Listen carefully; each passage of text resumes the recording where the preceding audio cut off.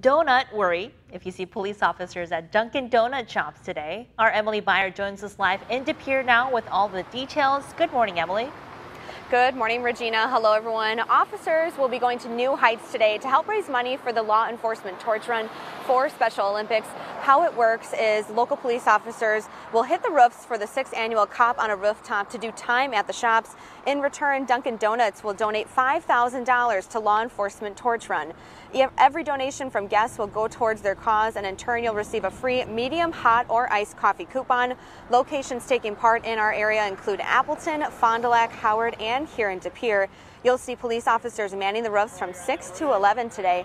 Since the torch run began in 1986, they've raised more than $31.5 million for Special Olympics Wisconsin athletes. Now, last year, as part of Cop on a Rooftop, they raised more than $60,000 from 46 different Dunkin' Donut shops. They're hoping to beat that this year, so definitely come on down, have yourself a cup of coffee, and help make a difference today. Fish, how's the weather going to be for those officers up on the roof?